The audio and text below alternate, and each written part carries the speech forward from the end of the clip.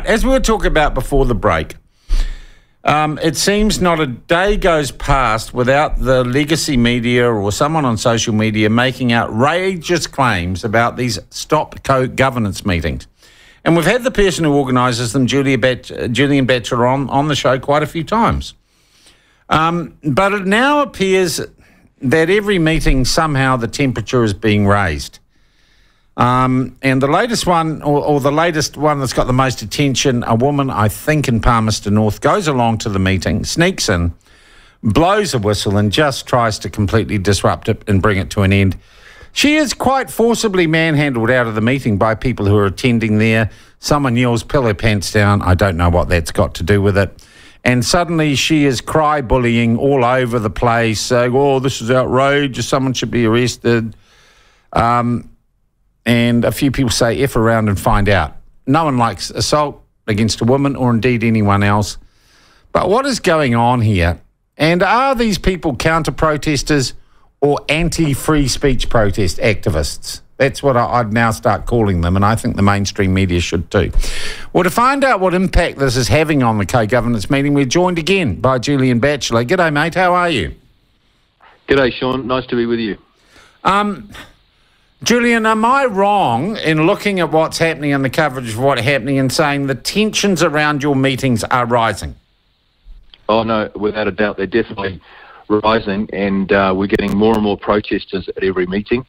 We're getting more and more unacceptable behaviour from protesters.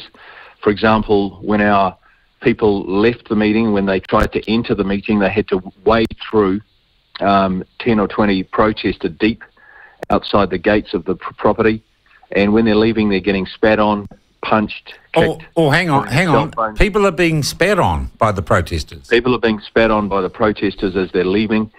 They're being punched, kicked, having their cell phones knocked out of their hands.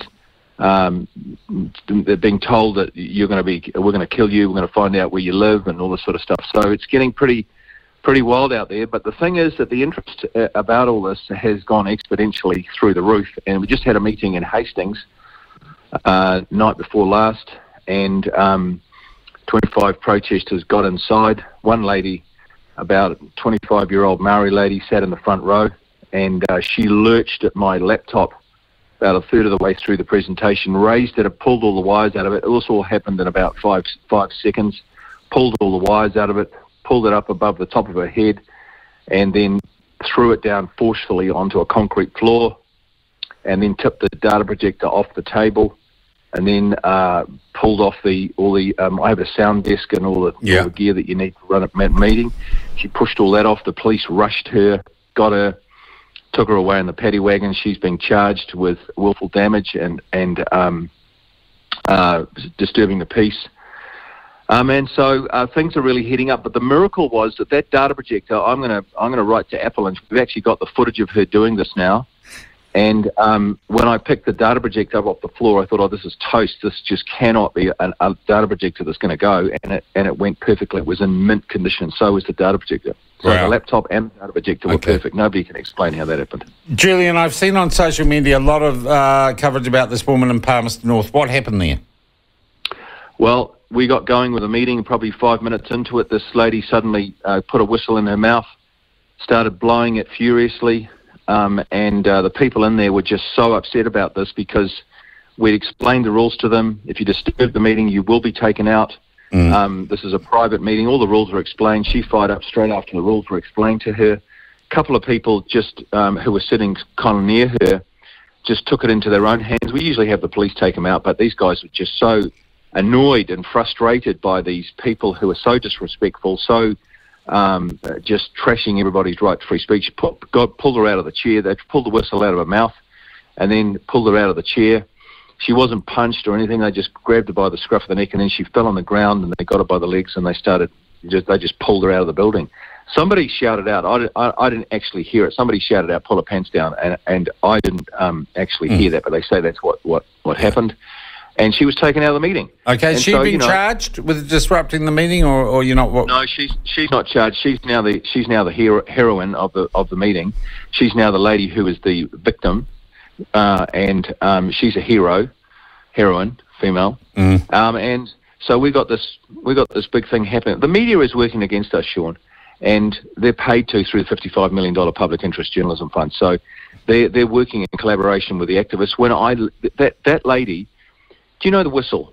She blew it so loud, she's broken the eardrum of an 80-year-old lady in front of her, and wow. She's having treatment. Media doesn't mention that. Julian, look, you are organising these meetings, and I'm not saying you're responsible for the bad stuff that's going down, but there's an obligation on you to do what you're doing with as little harm to others as possible. And I'm sure as a moral person, you'd take that position. I just wonder if we could take the opportunity this morning just to clarify for anyone who wants to protest, and there's a lot of confusion in mainstream media, public meetings. Are these public meetings? What are the rules for these meetings? They are most definitely private meetings. We took police advice at the Orewa meeting 3 months ago now. The police said you must make these meetings private, so we've got advertising everywhere. They are private meetings, and we have the final say on who enters the building. Sometimes some of these people get through, like the lady with the blue whistle, but they are private meetings, and it's pretty much on a parallel with having a wedding venue for your wedding reception. Yeah. And you don't let everybody into your wedding reception. You have guests. You have private guests who come into your wedding reception. You don't invite everybody in, and we hire a building. Legally, it's our building. And what for the night. would you say to protesters who get in once they start protesting? How will they be dealt with?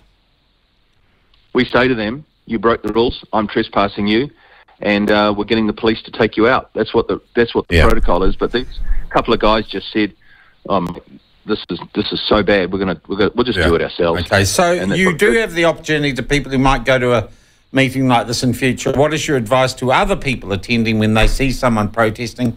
Should they leave it to the police? They should leave it to the police, but you know what? We can't say what happens, because sometimes people in these, we've got some big guys who come to these meetings, and they're farming types, and they don't muck around type of guys. And you take a risk. If you muck around in our meetings now, you take a risk that you could be manhandled before the police get to you. It's not my fault. It's just how it is. We say to people, don't manhandle protesters. Let the police do it. But sometimes things happen quickly, and that's what happened with this lady with the blue whistle. The guys just took it into their own hands, and she was hauled out. That was it. Bam. I note she hasn't taken us up on it. We did try and get hold of it, didn't we, Ben? No go? Wouldn't come back to us, didn't want to talk? Okay. Julian, what about the police? Because I've noticed too, and in conversation with you, they have increased the level of security around your private meetings. Have they been... Well, just tell me in your own words, how have they treated you? Well, it varies from place to place. Some police are good, some are appalling. Some of them actually seem to be working with the protesters and, wink, wink, nudge, nudge when protesters do things. And they turn a blind eye to certain things. For example, one of our team was leaving the meeting. Cell phone was knocked out of her hand. It was kicked around on the concrete on the car park area by protesters, and the lady appealed to the policeman who was standing right there, and what he said, "I didn't see that," and turned the other way. Yep. Where was that, Julian? That was Palmerston North. So, the lady who had that happen to her is prepared to write an affidavit to that effect. Wow. Well, she should. She should lay a complaint with the Police Complaints Authority. We can get her on your show. It's easy to get her on. All right, we'll have a talk about that later today. That's appalling. Absolutely appalling. And as to who is organising this, we know we've had this group, Aotearoa Liberation League, who seem to be incredibly well funded. But it seems to me there are other groups now, if you like, taking the lead on what I think we can no longer call a counter-protest. It is an anti-free speech activist thing that's going on now. Do you know who the group is who's organising this? Well, my car was outside in the car park in Palmerston North, and we had graffiti all over the car when I came out. They'd let 2 of the tyres down on the car, and we had to get the AA. We didn't get home till 2 in the morning. We had to let the, get the AA in to pump the tyres up, and we had to clean up the car. But on the car was written Antifa all over the car. And so... we now no longer have just the Aotearoa Liberation League. We have Antifa, and there's another group called the anti-fascist Aotearoa, I think it's called, group. Yeah. So there's several different political groups, but we know this is being funded because we often see the same people turning up. But there was 150 in Palmerston North and another 100 at Hastings turned up. And they did a haka outside. Maori did a haka outside, and the building was actually shaking at one stage in the middle of downtown Hastings. We're on the front page of the Hawke's Bay Today news this morning. Do you think people are getting both sides of the story through mainstream media, Julian? Oh, absolutely not. The media has been paid out. They're in the pocket of the government.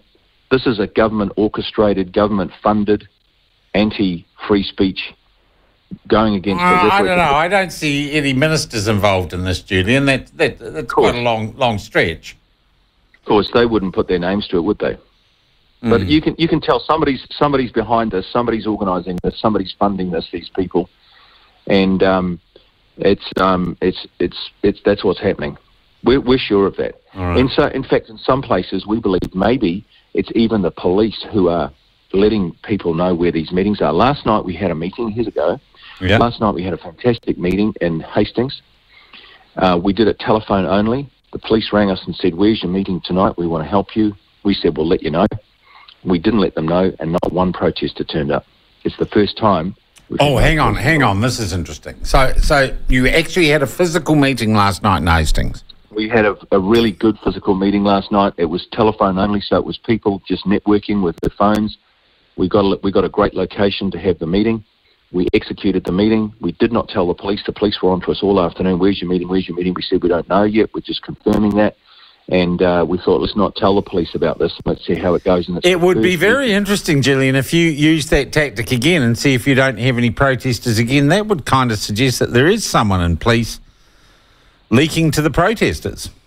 It seems like it's that. We can't prove that, but it seems like that is happening because we'll do it again tonight. It's the first time we've had no protesters, and it's the first time we haven't called the police. There you go. That's an interesting story. That's a story I'd like to read about in my mainstream media, Julian.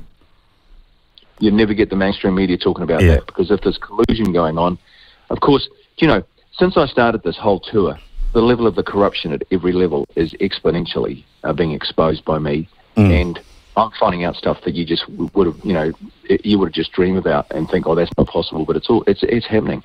Yeah. Okay, Julian, so, are you going to give it another crack, this word of mouth thing?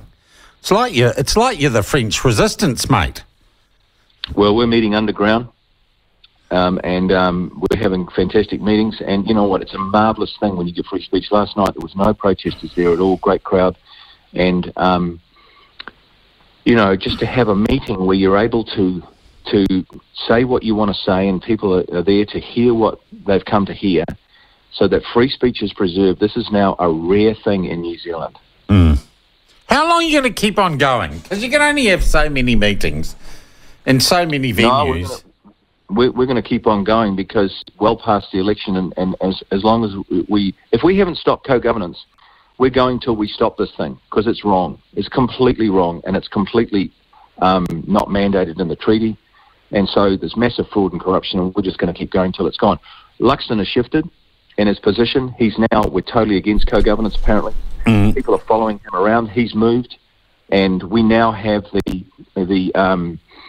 Electoral Commission writing to us saying we're going to stop you sending out your booklets because they're putting people off voting, the Maori Party and the Labour Party. What? So we've got okay, Julian, you keep on dropping these mini bombshells on me. So the Electoral Commission have written to you saying what about your booklet?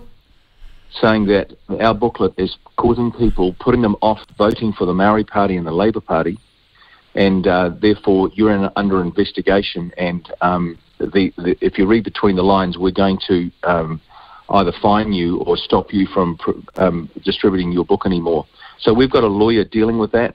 Do you advocate for voting for one party or another at your meetings? Absolutely, we don't. No, I've never picked that up in all the times I've talked to you. No, we never talk, and I'm very careful about that because I do talk about National. I talk about all the parties. I talk about Labour, the Greens, National, everybody, and I tell them the people in the audience what their position is on co-governance, and that's what I do. So I never advise who to vote for, never, and have never done that. I don't belong to... But you're saying you've been told by the Electoral Commission that they are investigating you. Yeah, to try and shut down the book. So I could send you the letter we got from them. Yeah, do send us a copy, Julian. We'll get into this. This is crazy. This is crazy. This is crazy because this book is just informational. You know it. You've seen it. The book is just informational. It's giving the public information about co-governance so that they can vote intelligently. And now we have the Electoral Commission on our case, trying to shut it down. We also got a letter yesterday from the Human Rights Commission saying you're breaching all the human rights. And you are clearly suggesting today, Julian, and I do just want to nail it down because it's such an amazing story, you believe the police in some instances have been cooperating with the counter-protesters to try and stop your meetings or disrupt your meetings. Well, absolutely. The person who had the telephone kicked out, knocked out of her hand and then kicked around the car park at Palmerston North with a policeman watching, and she appealed to the police to say, did you see all that? And he did nothing. But you're also saying that you had a meeting last night and you didn't tell police where it was and there was no protesters, and when you do tell police, they turn up and the protesters turn up as well. Correct. You got it. That's 100% how it is. It seems like that. We're going to do another one tonight, have another test.